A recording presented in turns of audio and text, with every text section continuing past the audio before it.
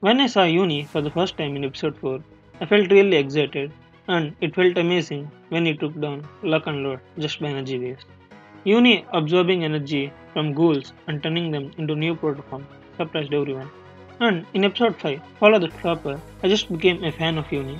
The way it guided Eli when he is hanging felt like Uni is the caretaker of everyone.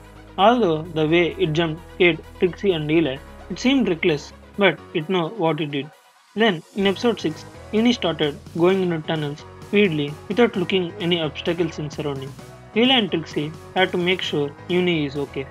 Then, I thought Uni will be absorbing Eli and Trixie's slugs energy because it got hit by something and changed it. It directly absorbed their slugs energy. I started to get little mad at Uni for that behavior. But we can't blame it. It's what Uni's ability to take energy of nearby slugs so that it can borrow it forever. Like, we can't blame Enigmo when it hit Eli in episode Endangered Species. This is just like the situation in Slug Showdown, when elementals won't listen to anyone and made a lot of chaos. It's because they are with no one for a long time and they are enjoying their company with others. But later, elementals got disciplined and even matured enough that they decided to shield the Guardian Gate in the Eastern Canyon. Just like that, Uni also improvised a lot in later episodes. In episode 7, there is no complaint against Uni behavior. In episode 8, we can see new protoforms starting to become troublemakers, and it's Uni who helped Eli and Trixie to correct them. And when Eli and Trixie couldn't defeat the monster, Uni called all the floppers and helped them to defeat it.